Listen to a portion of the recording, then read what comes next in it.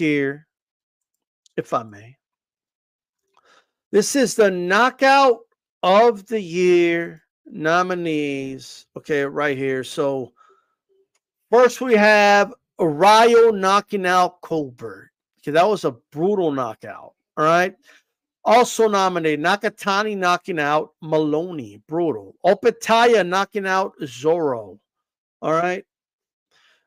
Mendoza knocking out Fundura. That was Timber. And Gratz knocking out Taliva.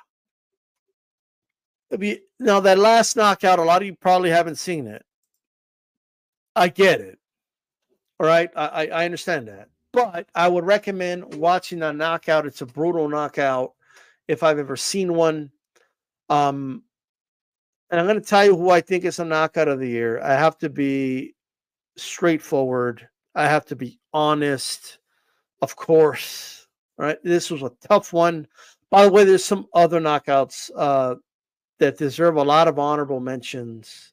Roach had a sweet one early in the year. I just barely left it out. But these are the ones that I picked. Okay. I have to be very straightforward with you. Also, Joe Joyce getting knocked out by Zhang is another big one, by the way. Just barely left that one out. Look, I'm going to have to go with Nakatani knocking out Maloney. All right. That was a brutal knockout. Maloney was laid out in the canvas, which usually happens with a knockout of the year candidate. You could say the same about all of them.